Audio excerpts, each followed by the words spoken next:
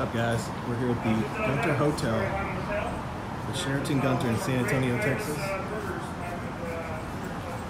I don't know if you hear the guy behind me, but he said one of the great famous murders happened. If you watch this video, we're gonna go to that exact same room where it happened. I'll give you the story. We're gonna go right now. Anyways, this is listed as both number 3 and number 5, depending on which platform you look at, as top 10 most haunted hotels in Texas. Let's go check it. You ready to go? Yeah.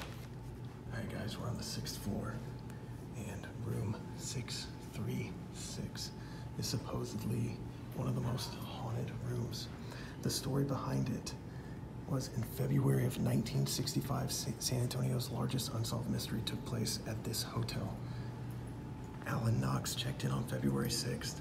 There was a lady involved, supposedly a call girl, and on February 8th, the maids opened the door. Adam was reportedly holding a bloody bundle in his arms. He looked at the maid and he said, shh, with the finger over his mouth.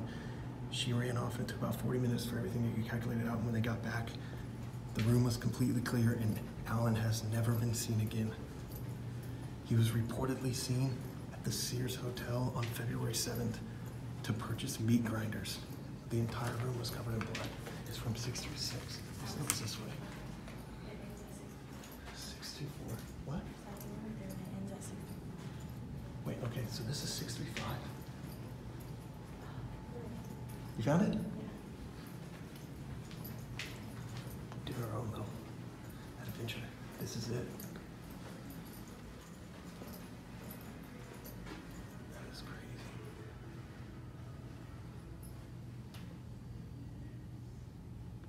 I wonder if anybody's ever in this room. Wow, so this is reportedly where the maid stood.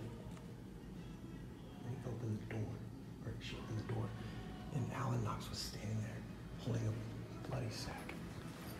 He supposedly built to me. We're gonna go check this hotel out. Look at how crazy these nails. Sorry guys, I had to cut that off just because of the sound. These are the elevators. They look really, really old. Let me read some more about this hotel for you guys, which is actually really interesting. So,